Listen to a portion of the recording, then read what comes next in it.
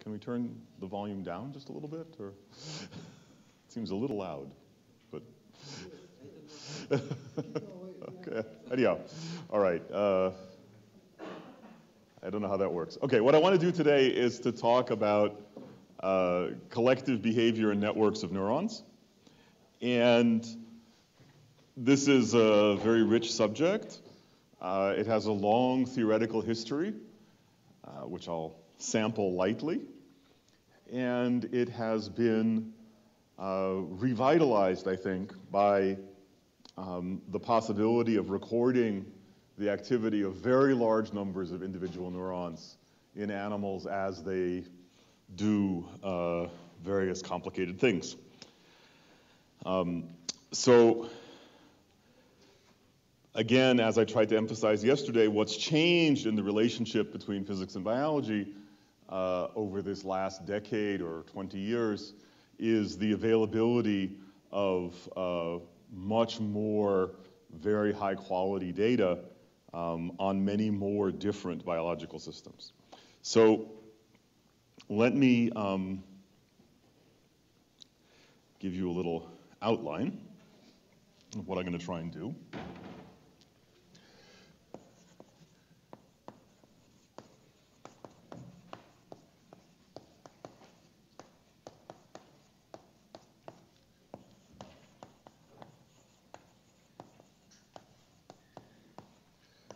So first of all, although I really want to talk about networks of real neurons or real neural networks, I will start by talking about models, because all of the things that we do that involve engaging with experiment rest on this long foundation, this broad foundation of theoretical developments.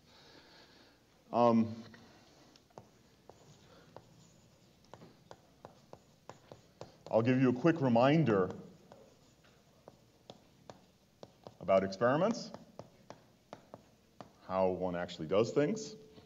And then I'll take two different data-driven approaches to trying to understand the behavior of, in fact, the same network, which is partly a coincidence, but maybe is also useful that we stay talking about the same little piece of the brain. And the first approach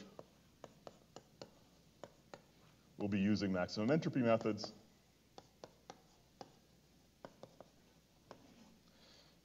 And the second approach will be to use methods which are inspired by the renormalization group. So let's talk a little bit about models. If you want to think about a network of neurons, you've already learned a certain amount about this from Mauro and from Gabo. So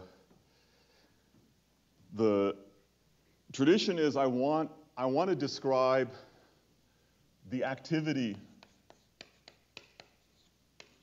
of one neuron, and I'm going to call that sigma I, which is at time t. And it's worth noting that this is already a drastic simplification. So the notion that there is a single variable that describes what a neuron is doing is clearly an approximation, and it's a drastic approximation. So you say, well, wait a second. Neurons communicate with each other through action potentials. So if I keep track of the action potentials, I've kept track of everything. Well, it's not true. Okay? The dynamics that generate those action potentials are the dynamics of ion channels in the cell membrane. A typical neuron in your brain has 7, 8 different kinds of ion channels. So first of all, to describe the dynamics of each ion channel, you have to tell me about how it opens and closes and at what voltage that happens, how fast it happens. There are different kinds of gates called activation gates and inactivation gates. If you want to write down a microscopically realistic model of a single neuron just to capture its electrical dynamics, you would be writing down a model that had more than 50 parameters, one neuron. Furthermore, and this will actually be important in how people make measurements, when the voltage across the membrane changes, not only do you get ionic currents flowing that are part of the electrical dynamics, but some of those currents are carried by ions like calcium. And when calcium enters the cell, it can trigger all sorts of biochemical processes. So you have this world of electrical dynamics and ion channels, which then, through the medium of the changing calcium concentration, is coupled to an enormous world, or if you want, another network of biochemical reactions, which are happening inside the cell. And some of those processes, in fact, most of those biochemical processes, have timescales which are much longer than the time between action potentials. So that means that if you're only keeping track of the action potentials, you're missing variables inside the cell that carry memory for longer than the time between action potentials. So if you want to, you can only think about the action potentials because that's the information that neurons use to communicate with each other. But there is absolutely no reason to believe that that the states described by all the action potentials obey a Markovian dynamics, because you know that there are other variables in the system that have memory that's longer than the time between action potentials. Okay? So saying that you're going to write down a description of neurons in which there is a variable that characterizes the activity of the neuron, you've already done a lot of violence to the microscopic reality. Now, that's okay, right? There's nothing wrong with that, but you should know that that's what you're doing, okay? You shouldn't pretend that because you're keeping track of every action potential, everything's now exact, okay? Also, when you talk about the activity of neurons, you have choices. You could use very fine time resolution and track every single action potential. You could take a more coarse-grained view and say, well, I'm not so worried about what happens on the millisecond timescale. You'll recall action potentials have a width of about a millisecond. They seldom come closer than a few milliseconds. Typically, they're spaced by tens, if not hundreds of milliseconds. So you say, well, I'm not so worried about what happens on the timescale of milliseconds. I'm going to average over a longer timescale. 10 milliseconds, 20 milliseconds, 100 milliseconds, depends who you talk to. It might also, of course, now, if you average over a wide enough time window, the discrete action potentials blur into something that looks more continuous. So maybe your activity can be a real number instead of something discrete. It's also true that many of the experimental techniques that people use now are actually monitoring not the electrical activity, but the calcium concentration that follows the electrical activity. And we'll talk about that in a little bit. And I think you've already heard something about that, but we'll give a quick review. So in that case, activity really is some coarse-grained thing, right? Because that's what you're measuring. So not entirely clear what this variable is. The simplest thing, of course, would be to say that it's binary, that neurons are either on or off. And again, that might be on or off because I'm looking on a very short time scale, and either the cell produced an action potential or it remained silent. There is a real discreteness to neural activity, and if you look on a fine enough time scale, you might try to exploit that.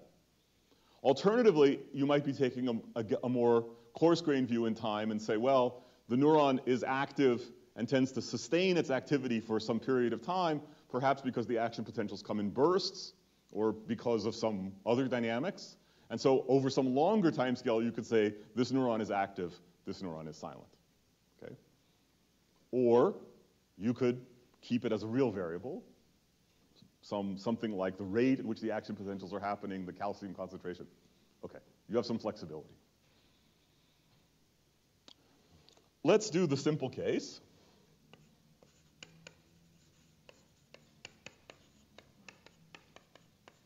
Which is that it's binary. And of course, it depends which department. I actually worked for a while in an institute that had physicists and computer scientists. And it's really interesting sociology to watch. Because, of course, if you ask a physicist for a binary variable, right, up and down, plus and minus 1, if you ask a computer scientist for a binary variable, of course, you get a different answer, right? Physicists who've got interested in the nervous system have a tendency to come from a statistical physics tradition. So we find the plus or minus 1 thing natural, except, of course, that treats the two states symmetrically, and they're manifestly not symmetric. Neurons being active and neurons being inactive are very different from each other. So our culture constrains us in interesting ways. Anyhow, so of course it doesn't matter, right? Anything, right? Just to be clear, but you should be careful because some things that look natural in one notation are not natural in the other notation. Okay, so that's the simplest model. To say, my variables are the activity of a neuron, and the activity is binary. The neuron's on or off. So if I want to write down a model, what do I do? Well, it's a discrete variable, so it's natural to think in discrete time. I have a lot of neurons.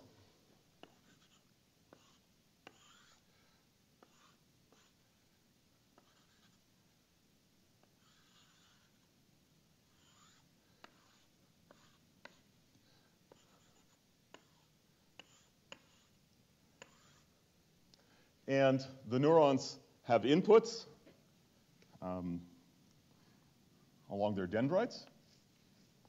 So here are places where inputs come. And they have outputs along the axons, which can branch.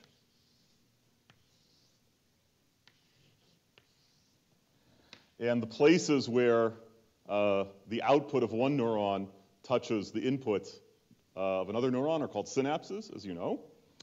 And so the simplest picture you could have is to say that every neuron gets input from some collection of other neurons, and the inputs add up with some weights that live at the synapses, that are characteristic of the strengths of the synapses.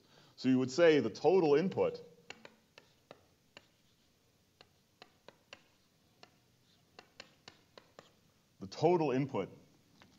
to neuron I would be a sum of Wij sigma j. So this is the total input.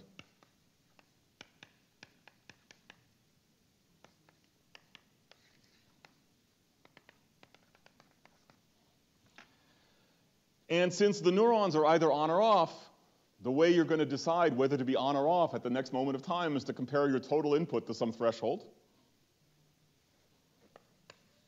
And in principle, that threshold could be idiosyncratic. It could be different for every neuron. And if you take the algebraic sign of that, then if the input is above threshold, the neuron turns on. And if the input is below threshold, the neuron turns off. Okay? So that, I think, is the simplest model for a network of neurons. And let's remember, if you're actually thinking about neurons in the brain, in your cerebral cortex, the part of the brain that you think with, that makes us us, also makes mice mice, but don't get too carried away. A single neuron in the cortex receives inputs from more than 1,000 other neurons, most of which, about half of which, are in the immediate neighborhood, and the other half of which are all over the place. Okay? Again, to get a scale, your cortex is about 1 millimeter thick. Well, if you're a mouse, it's a little less than 1 millimeter. If you're us, it's getting close to 2 millimeters, but okay, we're a lot bigger than mice. In addition, hopefully, to our brains being able to do more. And if you look at 1 square millimeter of the surface, and you look underneath, there's about 100,000 neurons. This radius over which the dendrites can reach is about 300 microns. So if I look at the radius around one neuron with which, and I count how many cells are there in that neighborhood with which I could make direct contact, the answer is of order 10,000. Okay? So the system is very highly interconnected from in one point of view. On the other hand, it's very sparsely interconnected in that altogether, there's 1 billion neurons, and every neuron only connects to 1,000 of them. So take your pick. Locally, the connectivity is extremely dense. So these matrices are very, very big. Okay, that's the point. So this model, I think, was first written down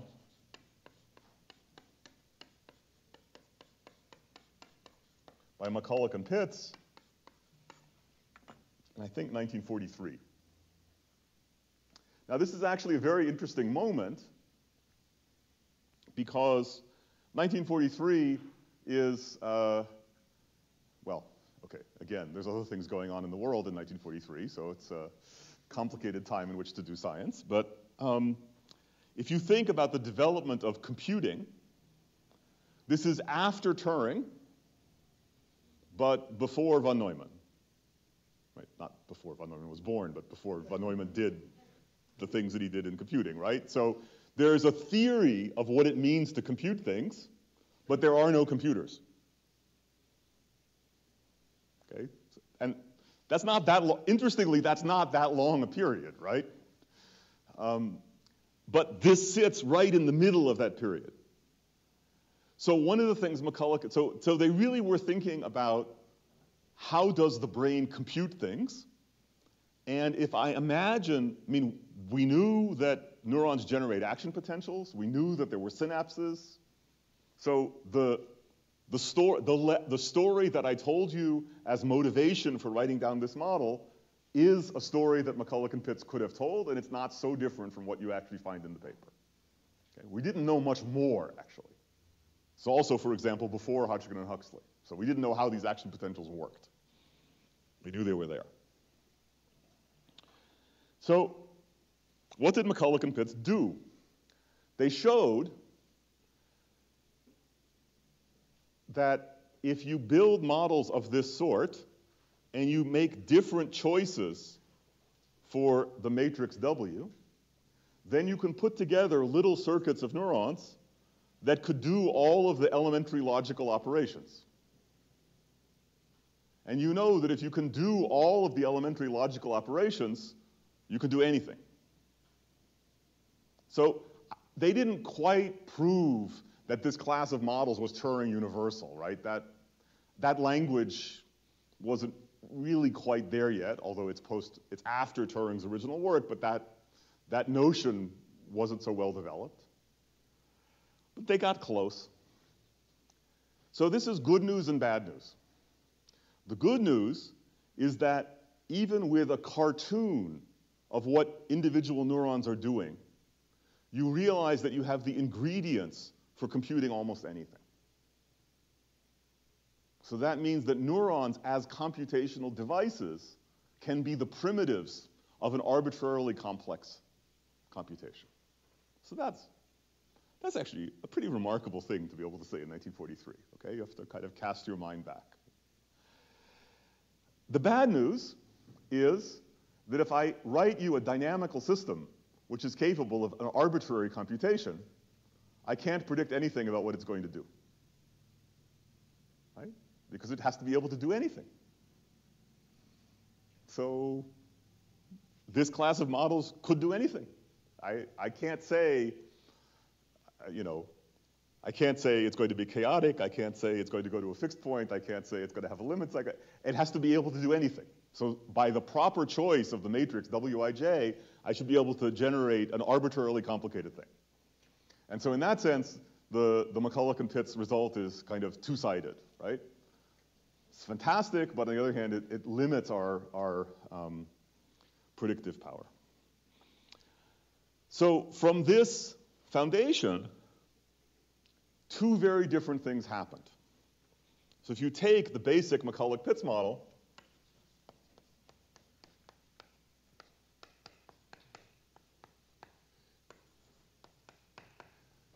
everything is contained in the matrix Wij. right? I mean, yes, there are parameters which are the thresholds, but okay, fine. All the structure is in the matrix Wij. In the general case, you can't say anything. So there were two very important directions that people went in. One was to say, let's imagine that my neurons are connected to each other in a way such that there are no loops.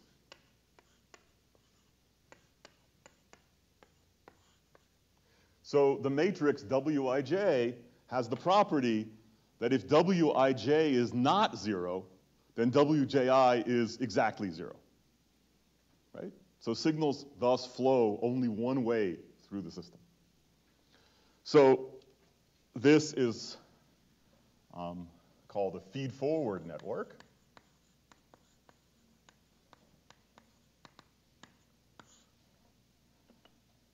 And I've drawn it this way because you can imagine that in addition to the neurons all talking to each other, there are some signals that come in from the outside. And so you could start with the neurons that receive signals from the outside. You could ask, what is the set of neurons to which all those neurons are connected? And so on. And you build this layered structure. So this problem, this system, is understandable because it does not actually have any dynamics, right? This layer responds to the inputs. This second layer responds to the first layer. The third layer responds to the second layer, and so on. And you don't, solving the dynamics of the thing is trivial, right? The information just propagates step by step through the network. If you then ask, well, what does it mean to say that this network computes something? Well, what you might do is to look at some output neuron at the end. There might be many of them, but let's think for the moment about one. And let's ask, what has happened in a network like this? Well, I take a set of inputs, it flows through the network, and it comes to the end, and there's one neuron. And that neuron, like all the other neurons, is either on or off. So what that means is that this network has classified all possible inputs into two groups. If I put more neurons here, then I classify into more different groups. So for instance, I could take an image, in the fantasy, right, is you take an image which has 1 million pixels in it, so there's 1 million cells at this stage.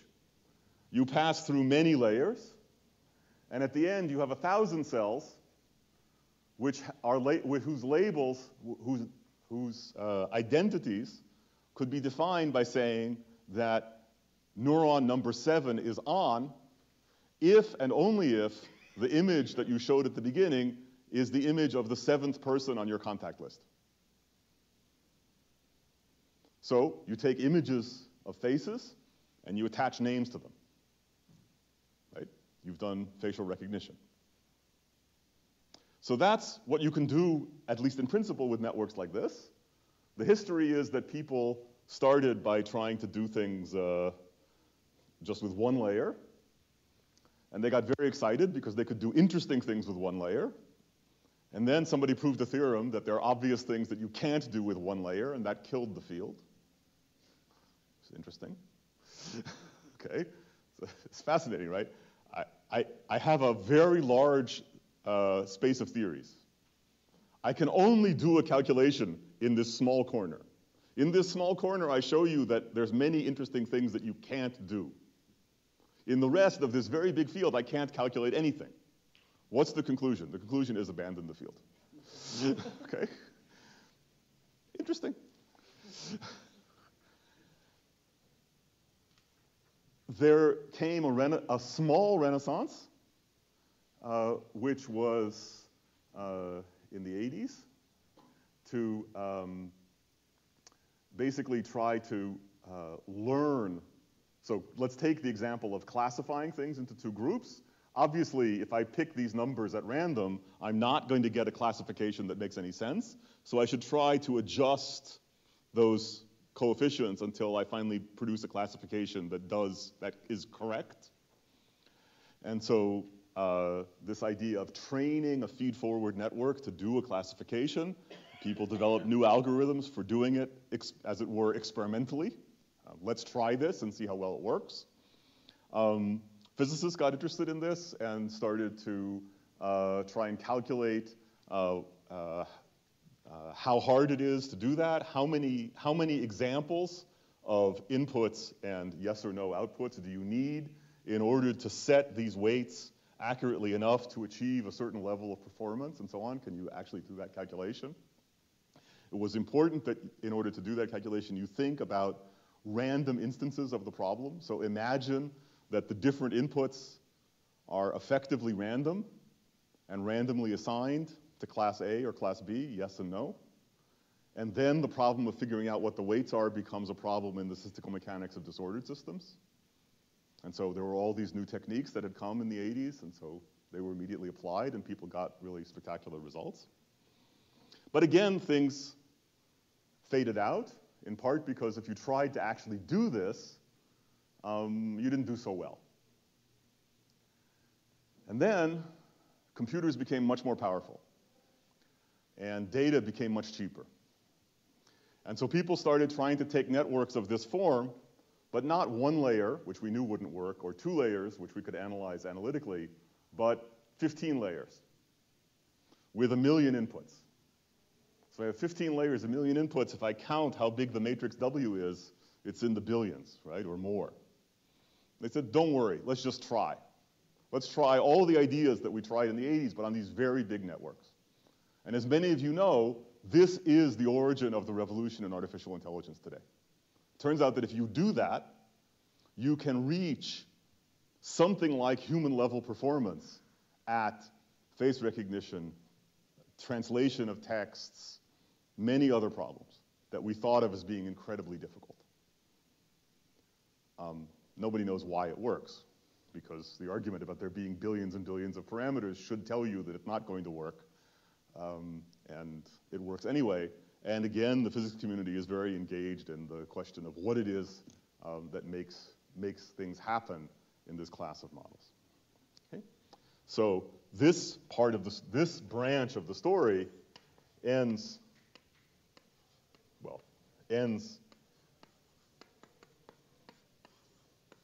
with modern AI. Okay? It's kind of extraordinary. By the way, this isn't the first time that an attempt to build a model of the brain, which sort of failed and came back and failed and came back, has turned out to have an enormous impact. I will remind you that there was this guy, Boole, the Boole of Boolean logic. If you look at the book in which he introduces what we now call Boolean logic, the title of the book is, if I remember correctly, On the Laws of Thought. Boolean logic is a very bad model for how we think, okay? So in some sense, this was a failure. On the other hand, he gave us Boolean logic. So, you know, we should all fail on such a grand scale, right? It's a very impressive failure. So the question of whether this is a model for the brain or not, who knows, okay? So if you want one answer, obviously no, because the brain does not have this architecture. There are aspects of brain architecture which are captured by this model, but it is not true that the brain is entirely feed-forward. That's just not true. It's dramatically not true. Whether it's dramatically not true in ways that matter for how we think about the system, that's a completely different question, right? But if I'd ask you, is this a model? The answer is no. On the other hand, people are actually trying to say, suppose that I train one of these networks to do face recognition. And then I go to this layer, and I look at what these neurons are doing in my model. And then I go to the corresponding layer of the visual system, and I look at what the actual neurons are doing at that layer. Can I make any correspondence between them?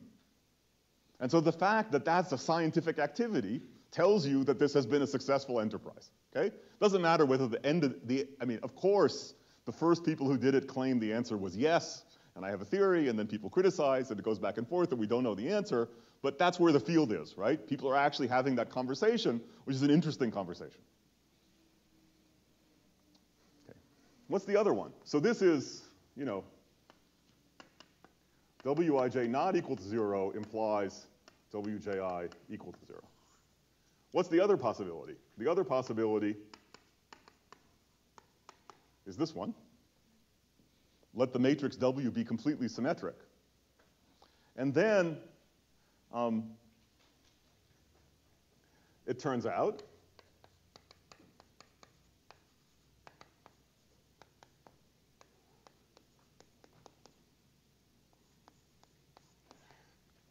if you let me not worry, I can do this with the thresholds, but it's easier to think about without the thresholds. So let me think about the symmetric model in which the thresholds are all 0.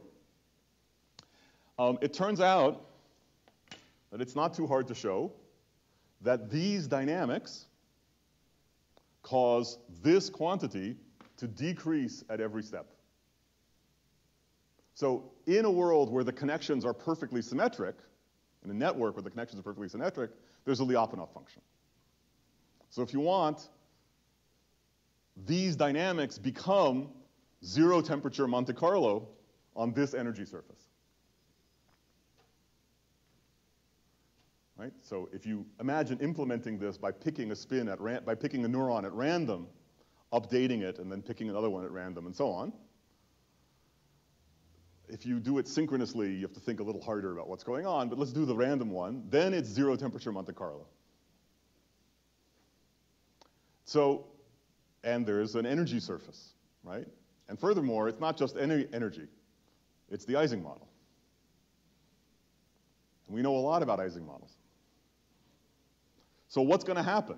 Well, the dynamics are 0 temperature Monte Carlo, so they're always downhill in energy. So that means the dynamic is going to keep going until you get to a local minimum of the energy, and then it'll stop. So this is a network that starts in some state and then falls downhill and stops somewhere. If you start somewhere else, it could fall downhill. It could be in a different valley, and so it falls downhill somewhere else. So if you imagine a space, well, sigma 173, sigma 247, right? This is a big space. Actually, it's binary, so, you know, I shouldn't draw it continuously, but give me a little bit of license. There's a minimum over here, and there's a minimum over here, and there's a minimum over here. And if I think about the energy landscape,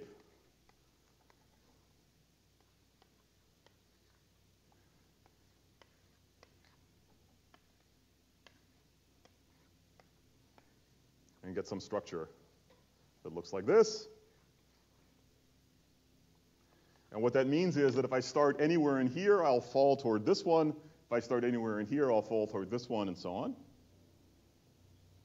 And so the intuition is that I've built something which is like a memory, because it has the property that if I give you a hint, that is to say, I start you somewhere in this region, you will recover a unique entity, which is the thing you were trying to remember, this thing.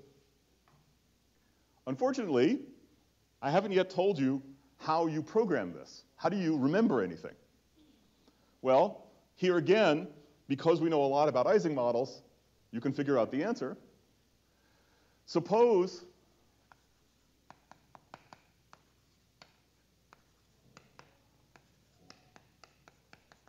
that I want to remember a pattern which is the vector sigma, xi, right? Remember, the states of the neurons are plus and minus 1.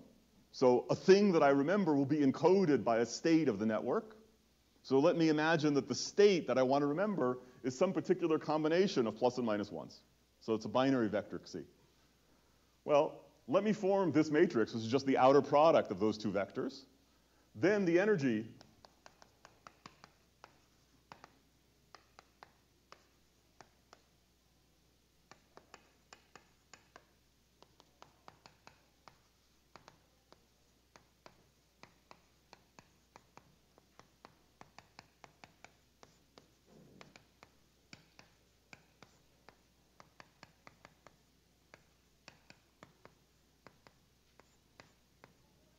is just this. So some of you will recognize this. This is, right, one way to think about this is that you should make a gauge transformation of your variables, take each sigma I into xi times sigma I, and now it's the mean field ferromagnet. So this model is gauge equivalent to the mean field ferromagnet. So you know exactly what the solution is. These minima, there can be only two of them, which are related to each other by a symmetry. That's the symmetry I can get rid of if I take the threshold seriously. I have two states that are minima of the energy, and they correspond to sigma being the same as xi, or it's negative. But then you can go a step further and say, what if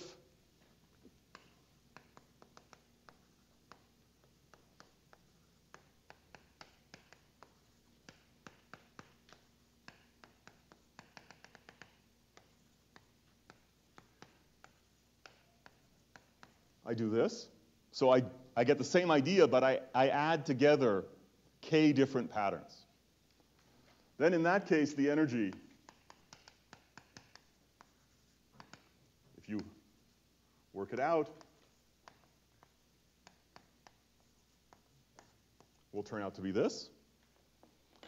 And so now your intuition is that these vectors xi define places where if sigma were parallel to xi, and remember it's a binary vector, so parallel means the same, right? Because the magnitude is fixed. If we're parallel to xi, then these dot products would be as big as possible. Now what's important to remember is that if you're in a high dimensional space and you pick vectors at random, then on average they're orthogonal. So is that a familiar statement to most people? Vectors in high dimensional spaces are orthogonal? So let's do the following real calculation. I'm in d dimensions. I pick two vectors at random.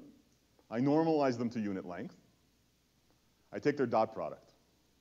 Of course, the average is 0 because, you could equally well be like this or like that, right? Because I chose them at random. So that's not the interesting question. The interesting question is, what if I square the dot product? Now take the average of that over your random choices. You will discover that if you then let the dimensionality go to infinity, that average will go to 0. That average, of course, is cosine squared of the angle between the two things. So if it goes to 0, that means that the vectors are orthogonal. So in that sense, random vectors in high dimensional spaces are orthogonal to each other.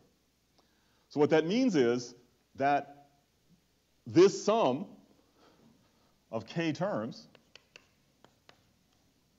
is basically just like rotating into a different basis for sigma and computing the sum of the squares, right? But then because it's a binary vector, if I maximize my projection onto one of these axes, my projection on the other axes will be 0. So that means that the minima of this energy will be located at the vectors xi. So now I've shown you how to store k patterns in the network. But you'll notice from the calculation, from the explicit expression, that this also contains a very important idea. Suppose that I've gone up to k minus 1, and I want to store the current pattern. Or let me do it a slightly more natural way. Suppose I have k patterns, and I want to take the current pattern and remember it. What do? I just add a term, sigma I, sigma j, of the current state, right? And then that adds one more of these vectors, but the vector is my current state. So why is this interesting? The reason it's interesting is because if you go back to this picture, right, where physically is Wij stored?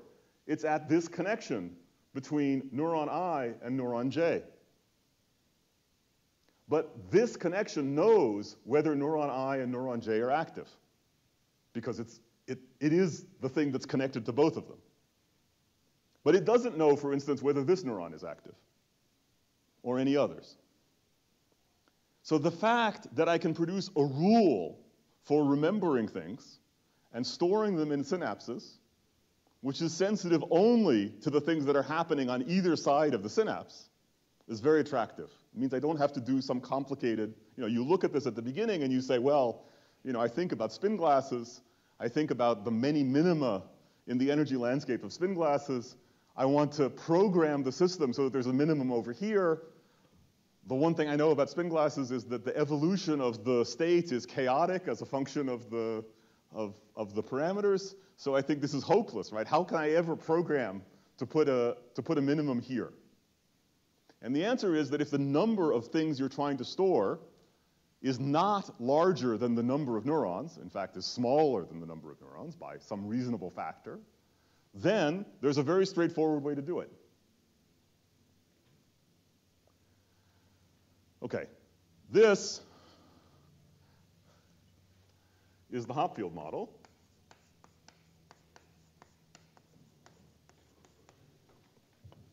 And if you've never read it, I recommend that you read Hopfield's original paper. It's quite beautiful. And it has his characteristic style, which is very nice. Why was this so important? Well, first of all, it showed how it's possible to build a network that achieves what's called associative memory. If you think about it, if I put so imagine that I'm trying to remember faces, or I'm trying to remember events, or I'm trying to remember people and events, right? So you can imagine that the different neurons, there are some of them which go with the name of the person. There are some of them which go with the images that I saw every time that I am with that person. There's a set that goes with the smells of the flower that they gave me or of her perfume, so on. If I now initialize my network to set some of these, then because of these dynamics, I will be led back to the entire state. So you can imagine actually building a network that would have the property that if I give you the smell of the flower, you'll remember the person that gave it to you, right? And this is a concrete model for doing something that at least looks like that, which otherwise seems like a very mysterious task. Okay? So that was a big deal. It was also true that because of this mapping to Ising models with funny, randomly chosen coefficients for the interactions, it again connected to all these ideas in the statistical mechanics of disordered systems. I'll remind you that the solution of the Sherrington-Kirkpatrick model is 1979, right? So this was a good coincidence temporally. It's also true that people realized that not only could memory be thought of as a kind of a downhill dynamics in an energy landscape, but many computational problems could be cast in that variational form. And that meant that you could build networks that would be, in a sense, programmed to solve these different computational problems by some generalization of this procedure. So you saw a way of connecting even hard computational problems like, the traveling salesman or something like that to this kind of network structure, and connecting these kinds of networks to ideas from the statistical mechanics of disordered systems, so completing a triangle. And there was one more amazing thing, which is that although this is a kind of cartoon of the dynamics, and you shouldn't perhaps take too seriously that this is a model of a real neural network, or a network of real neurons, it wasn't very long before this that people were actually doing experiments of taking a small piece of the brain out, putting it in a dish, measuring the strength of the synaptic connection between two neurons. So you inject current into one neuron, you cause it to fire an action potential, that action potential arrives at the synapse and injects current into the next neuron. So measure the size of that injected current or the voltage response to that injected current.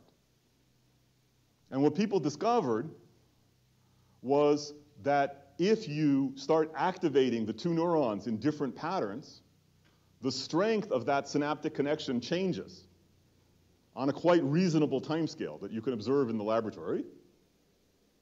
And the form of the change is a bit like this. The change in the strength of the synapse, in a real synapse, right, between real neurons, is proportional to the correlation between the activity of the pre- and postsynaptic neuron, the two neurons on either side of the synapse. Now, that's a very rough summary of a large, complicated literature, but that was the summary that the experimentalists arrived at. Although they were guided in this because there was this work from the 1940s by Hebb, long before anybody could actually do this experiment, who proposed that if you could do this kind of correlation-based learning at synapses, you could do all sorts of useful things, although he didn't have a very quantitative theory. So the Hopfield model brought together ideas from the statistical mechanics of disordered systems, from theory of computational complexity, from sort of cognitive science and thinking about memory, from ideas that had come from psychology about the nature of synaptic plasticity during learning, and real experiments on synapses. It all came at the same time. So this had a huge impact. Okay. It also connected, it gave us a concrete instantiation for how thinking about networks of neurons would become a problem in statistical physics. Because this is a statistical physics model unambiguously, right? In fact, it's even one we know about, right? It's not just a model, it's one that we have experience with. And that changed the intellectual landscape. And I think the easiest way to see that is to go to the archive and look at the categories for papers in condensed matter physics. And you will discover that one of the categories is disordered systems and neural networks. So to go back to what I said at the beginning yesterday, there was a view of the relationship between physics and biology, that biology was somehow that doing the physics of biological systems was somehow the application of things we understood in physics to problems outside the field. We now arrive at a state where if you look at the categories of papers on the physics ePrint archive, one of the categories has neural networks in the name, right? So the flow went completely the other way, okay? And all of this grows out of these ideas. Okay, good. So this is great, and I'm just scratching the surface, so there's plenty more to learn about in this direction. But the question is this a theory of real brains or not, right? It's very nice, but, you know, is it right? Well, let me make one observation. I mean, the answer is complicated, of course, partly because, as I said, by the time you write down the model, you've already kind of abstracted away. So it's not clear exactly what you should measure to make a comparison. But there's one very clear idea here. And that is that when you're remembering something, the state of the network that's doing the remembering is a state which is maintained by the mutual activity of all the neurons feeding back to each other. So it's not that each neuron got stuck in some state and holds onto it by itself, which of course is possible because there's all this biochemistry that has very long timescales. So that could be how it works.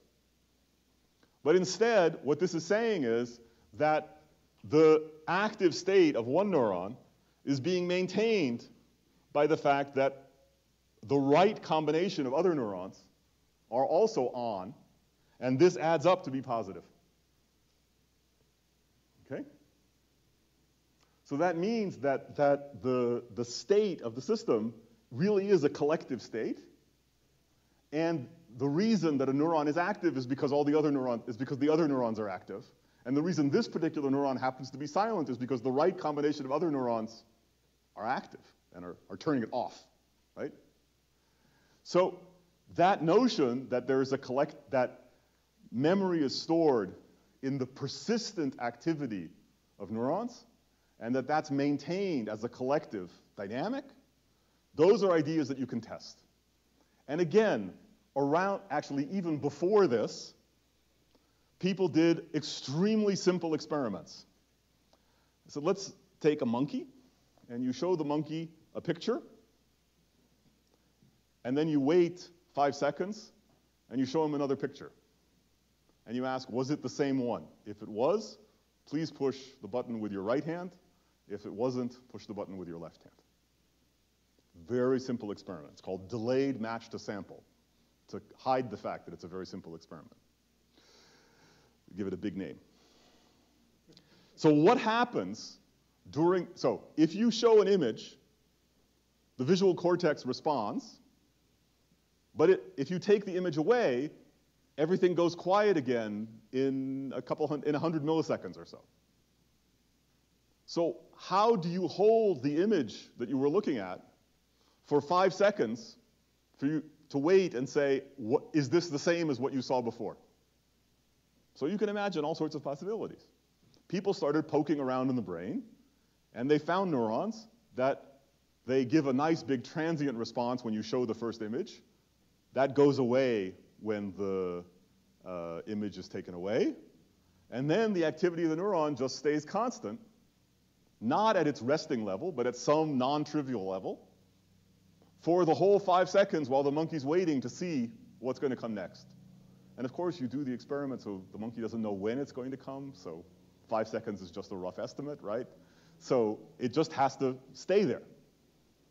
And you look at another neuron, and it stays at some other level of activity. And you look at you go back to the first neuron, but you show a different image, so the animal has to remember a different thing, and it has a different level of activity.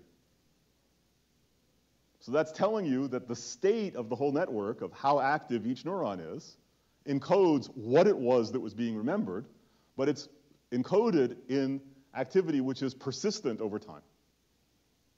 So that idea that memory, at least short-term memories, are stored in persistent activity of neurons, that's very much consistent with experiment.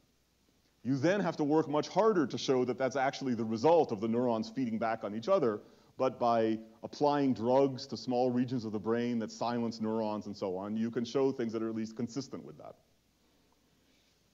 So this had a lot of impact. The question is, can we get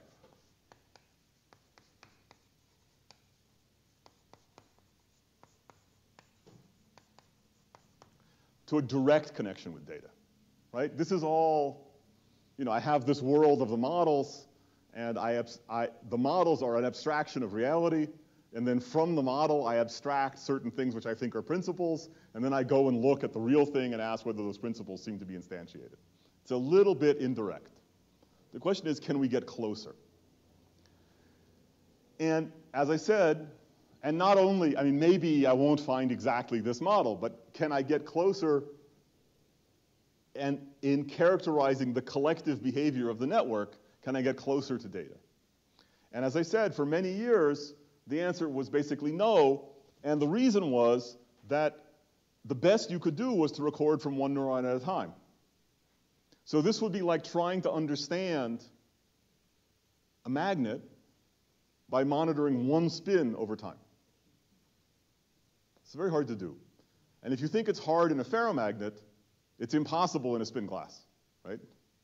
Because I don't even know whether it should point up or down, right? So I need to be able to see I either need a way of directly coupling to the order parameter, which I can't do. In fact, if you take the Hopfield model seriously, then the order parameters are these dot products of the state of the network with the stored memories. And the stored memories have pluses and minuses in them. So the different order parameters are complicated combinations of what all the neurons are doing. So there's no easy way to get at those things without actually recording from all the individual neurons. I'll remind you that ferromagnetism was discovered by the Phoenicians, probably, right? Lodestone. Antiferromagnetism was discovered in the 20th century, right? Because if the spins do this, then they add up to 0. And you hold the thing in your hand and it doesn't stick to the refrigerator, right? On the other hand, the spins are perfectly ordered. And once you can do neutron scattering, you can see it. So the same problem with the neurons, right? If the ordering is in some complicated pattern, then I can't just, average all the neurons together and expect to see something. Remarkably, as I think you've learned about, if you do average all the neurons together in things like EG, you see stuff, okay? And in some ways, that's actually quite mysterious that you should see anything at all. But let's leave that aside for the moment. So what I really want to do is to be able to record from lots of neurons at once. And this has now become possible. So let's talk about how you do it. And let me give you two examples which illustrate two very different techniques. So remember, neurons generate action potentials. Those are changes in voltage across the cell membrane, which are about 100 millivolts in scale. All of the currents that support these voltage changes are ionic currents. All of the neurons are bathed in water that has ions in it. So that means that the voltage changes across the cell membrane propagate out into the surrounding ionic solution. And if you just stick a wire, if you just measure the voltage at a point in the solution and compare it to ground somewhere, you will see that that voltage changes every time the neuron generates an action potential, even though you're not touching the cell. So that's how you can record what a neuron is doing without going inside it. And in the old days, you did that by putting in one electrode. So the advance is, can I put in lots of electrodes? So the first place where this really succeeded was in the retina, and that's because you can take the retina out of the animal and put it in a dish. And the retina is flat. So I can make an array of electrodes on a glass slide, and I put the retina down on it, and now I can have hundreds of electrodes contact the retina. So these are experiments from my colleague Michael Berry, not related to the Michael Berry that you might have heard of. And what you see is a piece of the retina, in this case from a salamander. And unfortunately, I've lost the scale bar.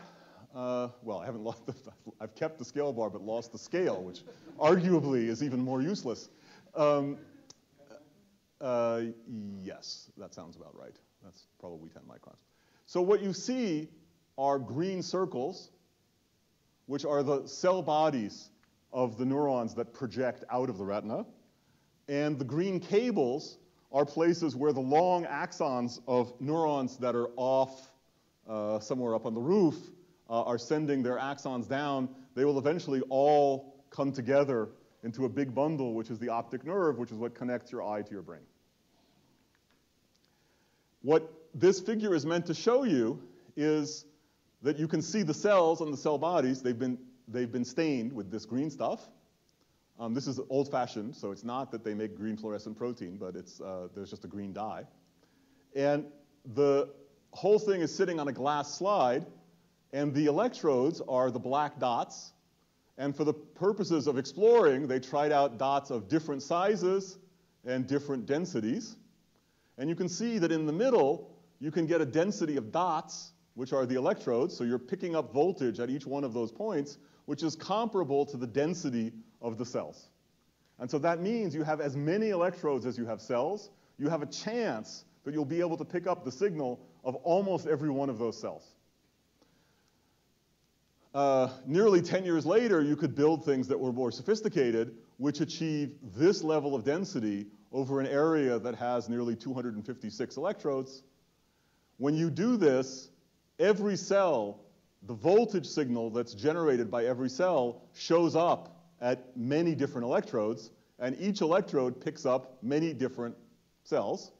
So if you look at little 5 millisecond segments of the data, this is 5 milliseconds of data from whatever it is, 1, 2, 3, 4, 5, 6, 1, 2, 3, 4, 5, 30 different electrodes. And what you see is all sorts of bumps and wiggles. The blue are the actual bumps and wiggles, and the yellow is a reconstruction of what the signal would look like, assuming that whenever cell number 1 generates an action potential, it shows up in a stereotyped way across all the electrodes. And when cell number 2 generates an action potential, it shows up in some different stereotyped way. And you can see that that actually works. You can reconstruct everything. And that means you can turn these voltage signals into a little dot every time cell number 57 actually generated an action potential. Okay? And in fact, you can even, if you want to, inject current into these cells, make them generate action potentials, and check that you got it right. Yes?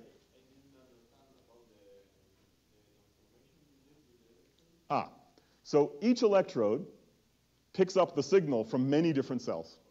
And each cell shows up on many different electrodes. So it's not true. You might have thought, oh, in the old days, I put one electrode in, and I put it very close to one cell. And so one electrode, one cell. So 100 electrodes, 100 cells. Well, yes, but it's not so simple. Because somehow there's some rotation between there's a linear transformation between cells and electrodes. You're in a medium, right? So if I have sources, I mean, think about it this way. Each cell is a source of current, and you measure voltages, and you're in some resistive medium. So there's some green function that takes you between the sources and your measurements. And you have to figure out what that is. But of course, the geometry is incredibly complicated, so you don't know what that is. You have to learn it. And the way you learn it is to use the fact that the signals generated by each cell are stereotyped. So you're not allowed to look at a little snippet of data and make up a story about that snippet of data. You have to use a fixed small number of templates to reconstruct the whole signal. Okay. And you can do this such that your time resolution is milliseconds, and then if you want to, you can discretize the data and make a kind of matrix, like the movies thing of, here you've discretized. In each little time window, each neuron is either on or off, and we're back to this picture, except somehow this is the computer scientist's convention. I think that's because pluses and minus ones don't fit as neatly into a matrix. I guess we could have done ups and downs. Okay, so this is in the retina. Today, there are various kinds of electrodes that people are making that allow you to put lots of these electrodes into central brain regions in an animal that's walking around and doing stuff, okay? And this has undergone many generations. There are people today, for example, that are using electrodes that are basically made out of plastic so that they're flexible, so that when you put them in the brain, you don't sort of tear through the tissue. The problem with trying to stick lots of electrodes into the brain is you turn the brain into a pincushion. You might worry that that will impair the performance of the animal, and it does. On the other hand, these plastic things, much softer, they tend to sort of gently push tissue out of the way rather than tearing it. And so this is, the state of the art is to be able to put hundreds of channels of electrodes into some small region of the brain. Okay? Again, in an awake, behaving animal. The alternative is shown here, and what you do is you genetically engineer the animal so that it makes one of those fluorescent proteins that we talked about yesterday, but the fluorescence is somehow sensitive to the electrical activity of the cell. One thing you might try is to build a fluorescent protein that inserts itself into the membrane and changes its fluorescence in response to the voltage across the membrane. Fantastic idea. Lots of people are trying that. It almost works. Okay? I mean, of course it works. The question is, does it work well enough that if you put it into an animal and everything will be fine? And it's just on the edge. So if we have this conversation in 2 years, the answer will probably be it works, and that's what people are doing. It's getting there. The next best thing, which actually people got this to work much earlier, is to make a fluorescent protein that goes inside the cell, not in the membrane, and changes its fluorescence because calcium ions bind to it. And as I said, whenever you have an action potential, calcium flows into the cell and then it can do all sorts of things while it's there. It is eventually pumped back out. And so, among other things, the calcium can bind to your favorite indicator, and you get a signal which is following the calcium concentration. And of course, it doesn't follow the calcium concentration instantaneously because it takes time for the binding to equilibrate, but it's also true that the calcium concentration doesn't follow the electrical activity instantaneously, so you get something that's a little smoothed out in time. But what you've done is to convert, it doesn't work if you don't put the thing in. what you've done is to convert the problem of recording electrical activity to the problem of doing microscopy, which, again, there's been a revolution in optical microscopy, so you can do much better. Let me remind you that in order to actually tell the cells, I mean, you're not done, because in order to tell the cells apart, right, you have to do this with a resolution where you can see the single cells. That's not so hard, because cells' bodies are 10 microns across, but they're packed together very tightly. So you have to be able to see the spaces between them, which are submicron. So you really need to push to the resolution limits in order to be sure that you can tell all the cells apart. Now, you might not want to try and do microscopy at the limits of resolution when the sample that you're trying to record from is running around. Some people are trying to do that, and that's really interesting, that you can build a microscope that works while it basically mount a microscope on the head of an animal so it carries the whole microscope around with it. So small microscopes. But the alternative, which was kind of fabulous in my colleague David Tank's lab, is this. Here's a mouse, and you take the mouse and you hold him down by the head. So the part that you want to see doesn't move. Well, it moves a little bit, but it doesn't move as much as it would if you were running around. But there are lots of things that you would like to study that don't work if you just hold the animal still. For example, you know, there are regions of the brain that are involved in navigation, like the place cells in the hippocampus or the grid cells in the entorhinal cortex. These are fantastic things, but they don't work if the animal can't actually move itself.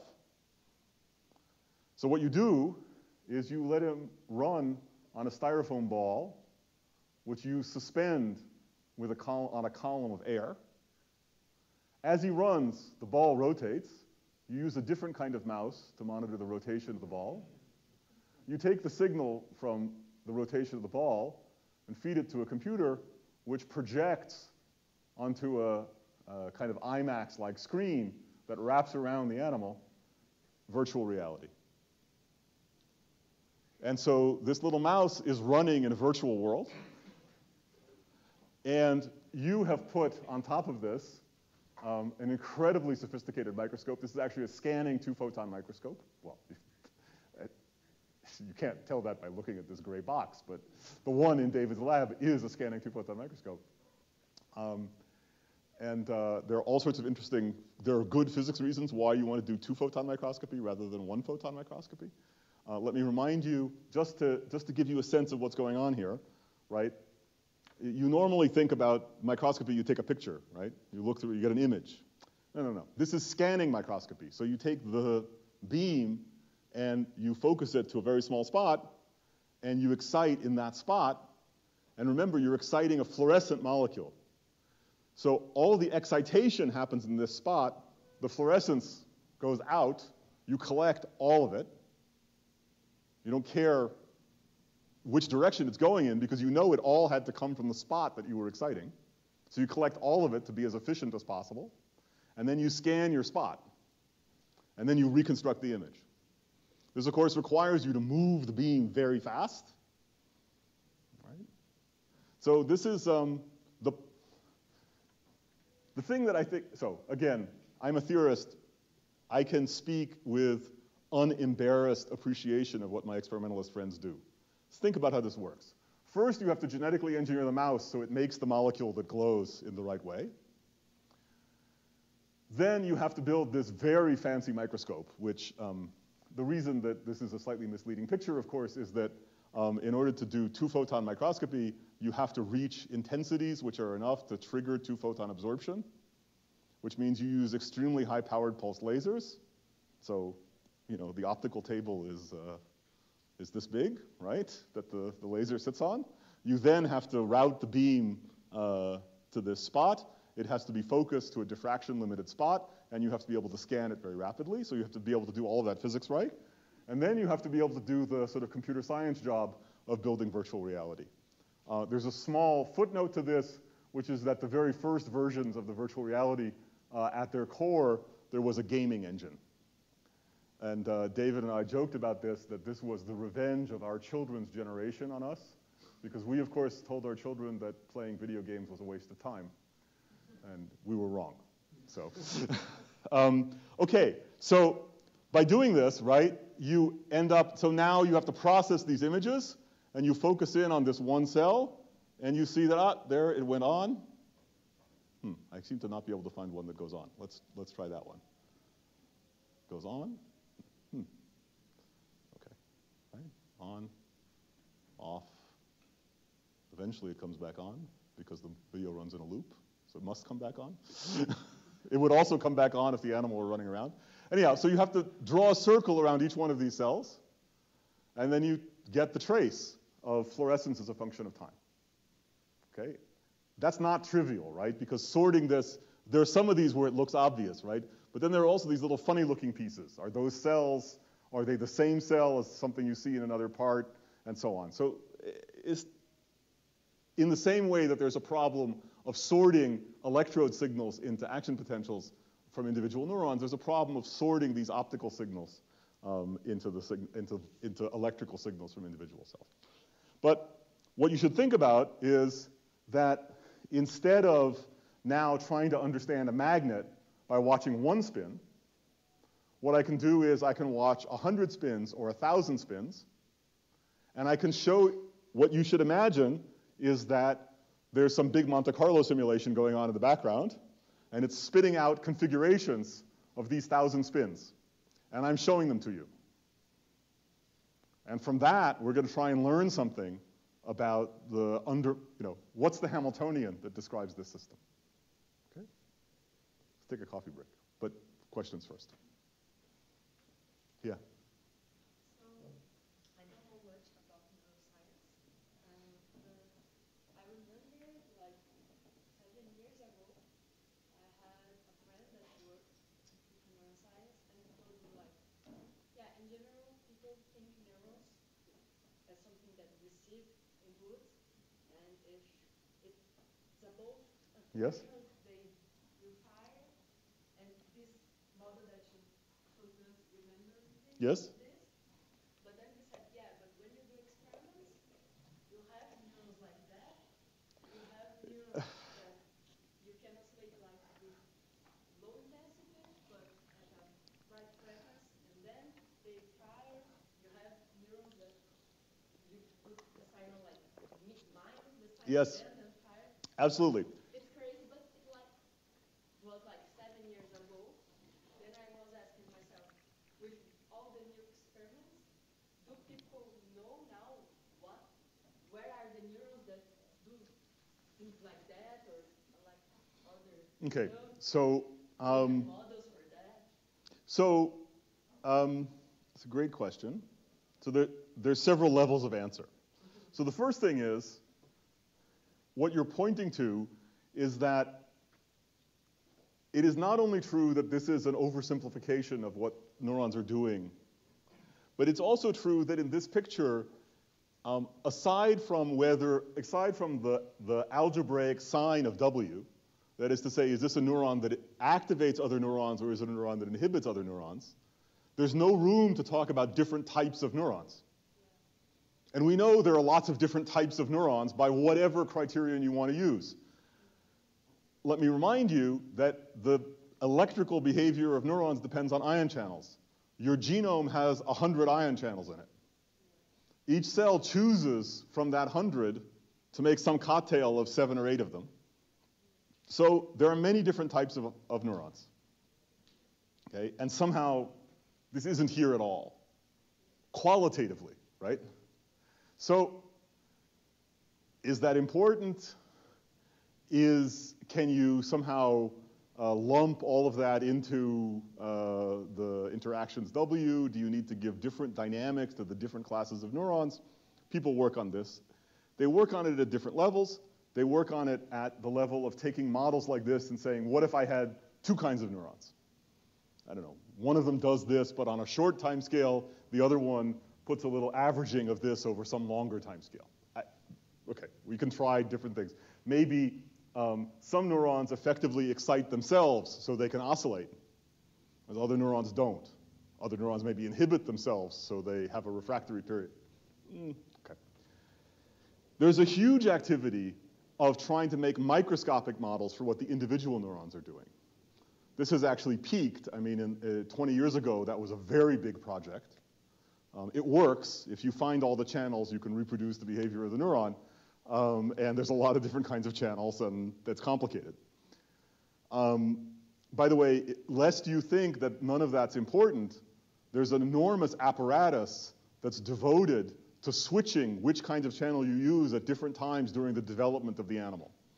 So if it didn't matter, why does the brain bother changing channel type 7.3 for channel type 5.2? Okay, it must be there for something, but we don't necessarily know what. Another layer of answer is that you can identify neuron types by certain molecular markers. So not only do they make different combinations of channels, but they might have a particular class of neurons might have the property that it expresses one particular transcription factor which turns on the expression of a whole set of genes, possibly including some ion channels. And so that means that I can find that neuron, that class of neurons, by looking for that transcription factor.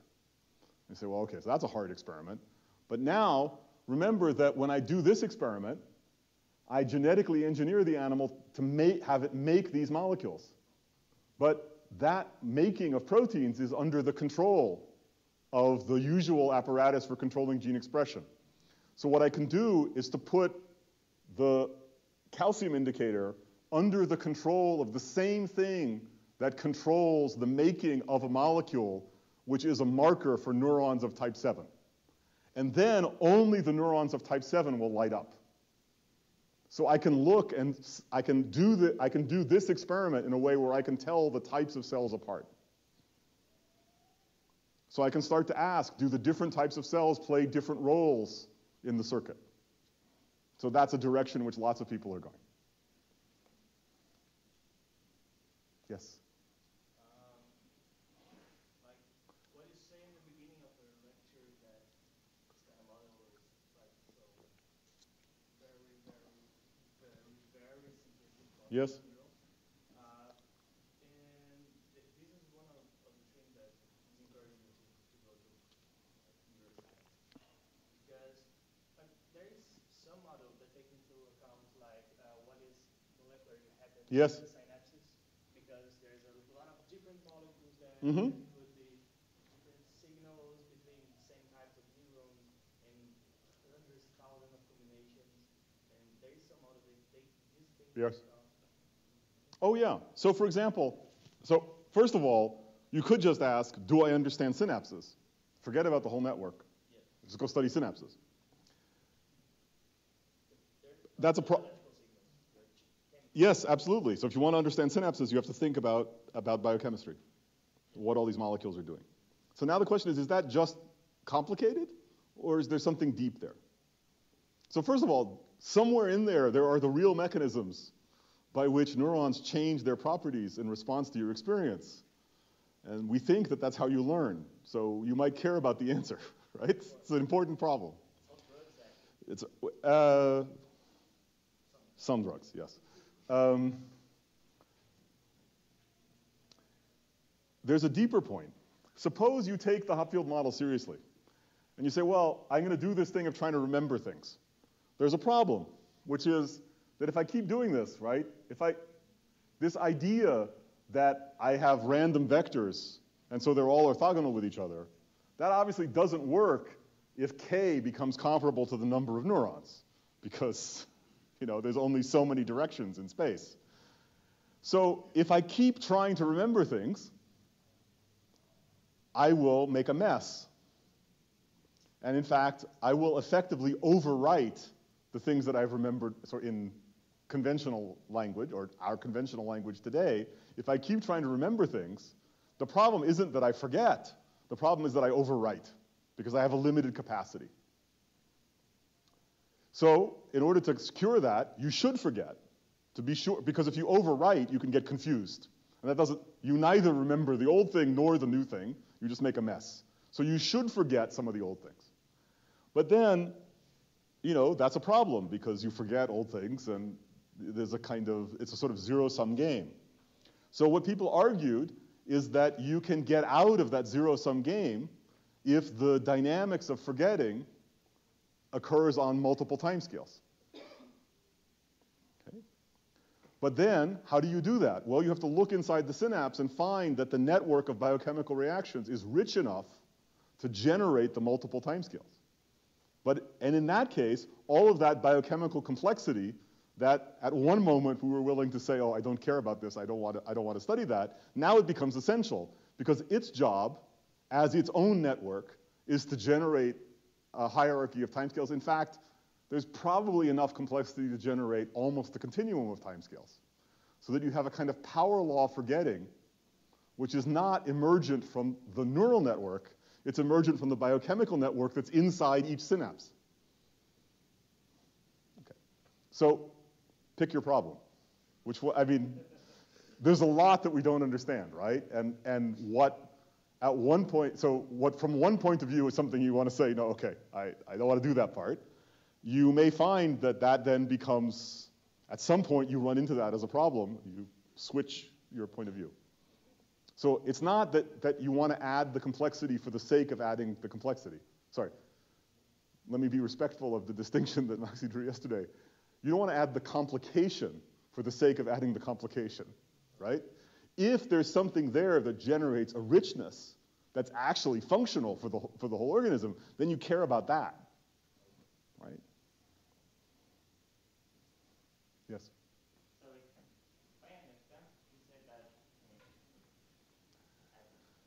we get memories in spatial patterns in activity, in neuronal activity. But it couldn't be something like a dynamical pattern. Oh, absolutely. Yes. So as soon as this was all done, people said, well, wait, why should the attractors be point attractors? They could be limit cycles. They could be strange attractors. They're actually more interesting and exotic. Well, strange attractors are pretty exotic, but they could also be other possibilities where instead of remembering discrete things, what if you have to remember a continuous variable? Well, then in that case, you need a kind of line of attractors. And there are very simple examples of that in behavior. So, yes, I mean, it's before you were born, right? So I have a question. Yeah. You say that in order to assert this kind of spike Yes. sorting there, Mm-hmm. you have to have templates of Yes. different. Where do you pick up these templates? You learn them. So,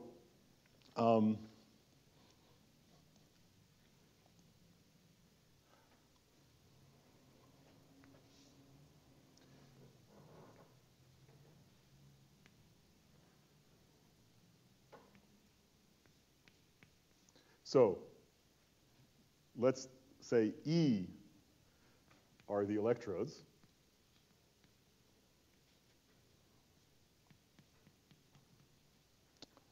The voltage that you see at one electrode should be a sum over all the neurons N and all the spikes that each neuron generated of some template that is specific to the neuron and is centered at the moment of the spike, and of course, there'll always be a little noise left over. So what you now do is you basically try to fit this model to your data. And the point is that you have a very long, you have an hour of data, and these little things are a millisecond wide. So you have every neuron shows up many, many times. The simple way to do it, so look, if the spikes never overlap, then it's easy. So you look for things, you start by looking for things like this that are plausibly one cell firing and nothing else. So, and then you cut out all of these pieces and you average them together, And you say, that's my first guess for all the templates. And now that I know the templates, I can find all the spikes. Then I go around a few times. And then I take all of those out and I see what's left. Okay. And I do it again and again. Now, there are more elegant ways of doing it, but conceptually, that's what you're doing. If you find a nice, big, isolated spike, Okay. that's one template. Okay. Thank you. Sure. No. Yes. Yeah. Yes. It would seem that there isn't like a one-to-one mapping between the virtual reality and the recording. I would assume that it would be some kind of bump of activity moving around. Maybe it's like by the topology of the network. So it depends on where you're recording and what's going on in the virtual world. This experiment is in the CA1 region of the hippocampus. So this is a region where you have the famous place cells. So let me say this now so I don't have to say it later, for those of you who don't know. Place cells are these remarkable things that were discovered by John O'Keefe and his colleagues, where you stick an electrode in the hippocampus of a mouse, you let him run around, and whenever he stands here, the neuron fires, and as he runs around the rest of the room, it doesn't fire at all. So it is a place cell because it's active only when the animal is in this place. Okay. This is an extraordinary discovery. Shared a Nobel Prize. A remarkable fact is that, of course, there's lots of these cells that are selected for the different places in the environment. Together, they form what we think of as a cognitive map. The animal's map of the world is somehow represented by the activity in this population of cells. And if you could lay the cells out in space in the same way that they represent space, then exactly as you described, you might see a bump of activity, which are the cells that are in this neighborhood all being active, and then it moves around. The cells are not physically laid out in that way in the brain. And so that structure is not apparent just by looking at the image, which surprised many people, but it's true. I mean, you already knew this from poking around with electrodes, that if that were true, you would have seen something already, so that by the time you saw this and it's not there, nobody was surprised. But I think most people would have guessed that it would have been, that the map would have been mapped, and it's not. Yes? Right, so the classic example of a map is your body surface. So if you look at the region of your brain that is the first place where touch receptor information arrives at your cerebral cortex, then as you go across the surface of the brain, you actually map out space on your body. And it's also true that the space is apportioned in relation to the density of touch receptors in that region of your body, which results in your hands, as well as other interesting parts of your body being greatly enlarged on the surface of your brain, and other parts being very compressed. So you get a kind of distorted image of the body stretched out over the surface of the brain. So that's an example where you have a direct mapping, but not in the hippocampus.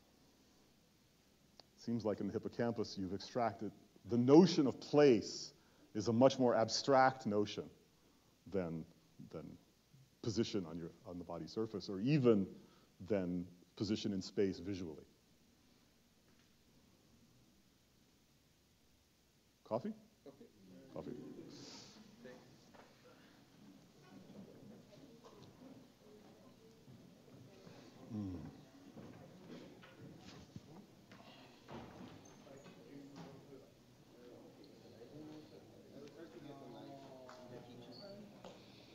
Mm.